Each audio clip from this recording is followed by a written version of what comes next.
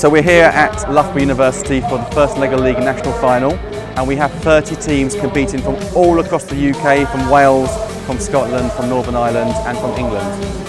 It has quite a broad base with the emphasis on not just performance on the table and building and designing a robot to do that, but also the core values aspects of working together as part of a team to develop innovative solutions, to help each other to do that, and to learn from other people. And the research project reminds the children that it's not just about a simple aspect of programming, but it's about actually taking a large number of factors into account. So it's a total project.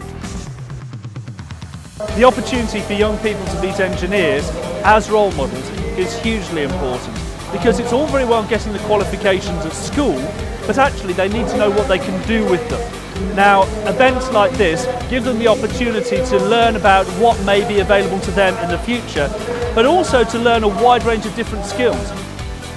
This competition has definitely changed my views on engineering. So before I thought it was just mainly for boys, but it's actually really fun for girls and boys as well.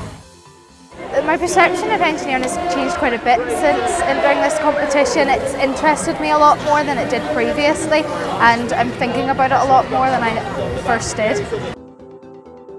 We've grown by 25% in terms of the number of teams, and we've also grown by about 33% in the number of regional tournaments. So the appetite is out there for more teams, more companies, more universities to get involved, and we really want them to contact us to get involved in this competition.